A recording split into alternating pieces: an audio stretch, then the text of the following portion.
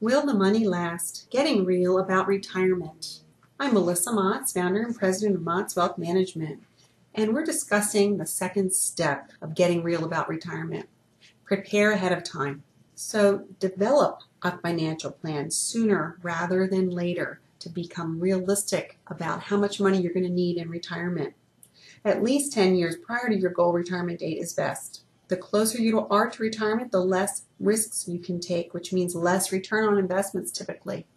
It's good to identify your cash flow needs now. Many people are really unaware of how much they spend and where it goes. And adjust your current budget to match what your income will be in retirement. As you're getting closer to retirement, it's a good idea, if possible, to cut back on some of your unnecessary expenses to see if you'll be able to live off the income you're expecting to receive during your retirement years. This is a good trial run to see if your retirement budget is realistic. And also, think about how your expenses will change in retirement. Do you want to buy a vacation home, a boat, or another property? People in their younger retirement years tend to travel a lot.